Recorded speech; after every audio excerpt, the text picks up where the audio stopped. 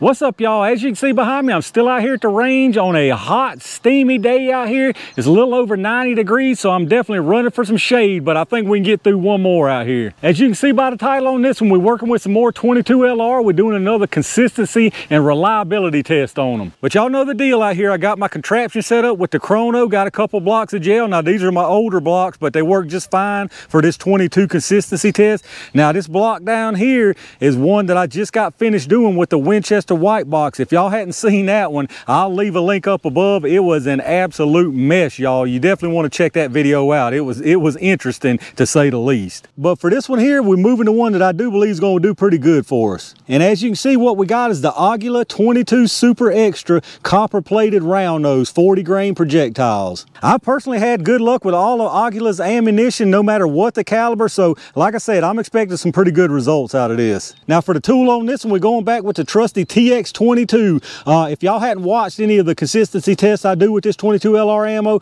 basically I'm just going to run 4 magazines through. So we got 16 round magazines, so I'm going to run 64 rounds across the chrono, see what the speeds on those are, and then I'm going to take 6 more and run them through the gel and see what they do in the gel. But like I said, just based on past experience, I got a good feeling about this. I think this Aguila ammo is going to do really good. So let me get everything set up and let's check it out. All right, y'all, let's see what this Eagle ammo can do. Like I say, I'm gonna run 4 magazines across the chrono and see what we get. Now, I'm expecting some errors. I always get errors doing these 22 tests, but hopefully we won't get a big long string of them, and I'll make it up towards the end. So here we go, y'all. Too fast.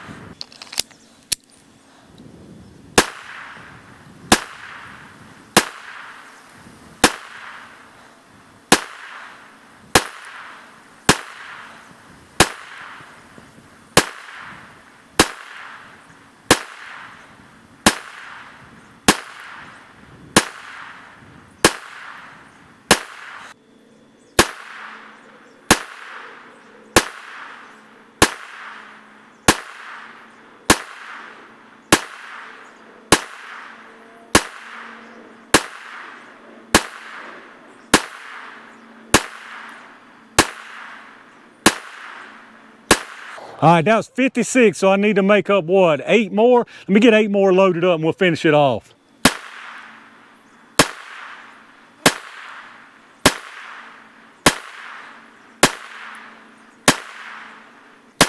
All right, there's our 64 rounds. Honestly, from what I heard and just saw out the corner of my eye, it looks like we did pretty good. Let's go down there and check the data out. All right, y'all, it's no wonder this thing gives me errors doing these 22 tests. This thing is just covered with unburnt powder on top of the chrono, so I know it's interfering with it. But anyway, as for the data on these 64 rounds of Aguila 22, through 64 rounds, we had a high of 1,071, a low of 1,005. That gave us an average of 1,041, an extreme spread of 66, which right off the top of my head, I do believe that's the best extreme spread we've had so far on any of these consistency tests. And then that leaves us with a standard deviation of 16. So far, this Aguila has been the best performing round as far as the chrono data by far. But let me get all this stuff reset, and y'all know what time it is.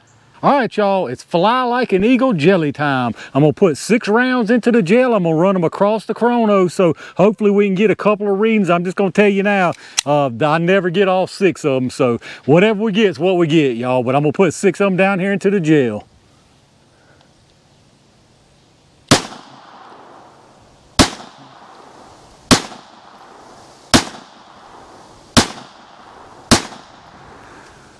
All right, I believe out of 6 of them, looks like we got 5 readings, so not too bad. Let's go down there and check it out and see what we got.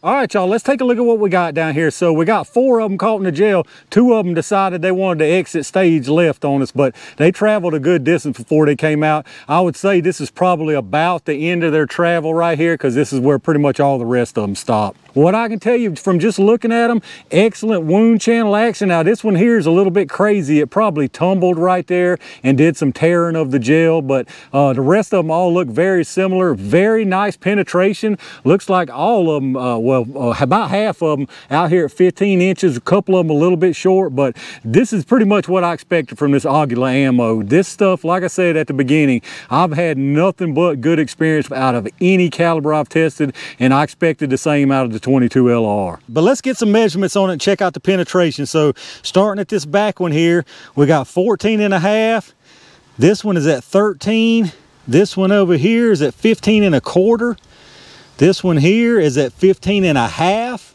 And these 2 that went out, one of them went out right at 15. The other one went out right at about 14.75. So some definite good penetration on all of these. Most of the wound channels all look pretty similar. You can see there, this one over here on the top, that's one that went out the side there. But there's some of the projectiles. Some of them are forward, some of them are backwards. Quick look from the other side. This thing has a problem focusing when there's a lot of tracks in this cloudy gel. So as you can see, nice penetration on all these things. Now, I don't think any of them, from what I can see, there's no deformation, no expansion. They're solid, so I didn't figure there would be any, but definitely some really, really, really nice performance out of these. All right, just wanted to give y'all a quick look at the projectiles. As you can see, no kind of expansion, no deformation, completely intact, just like you want to see.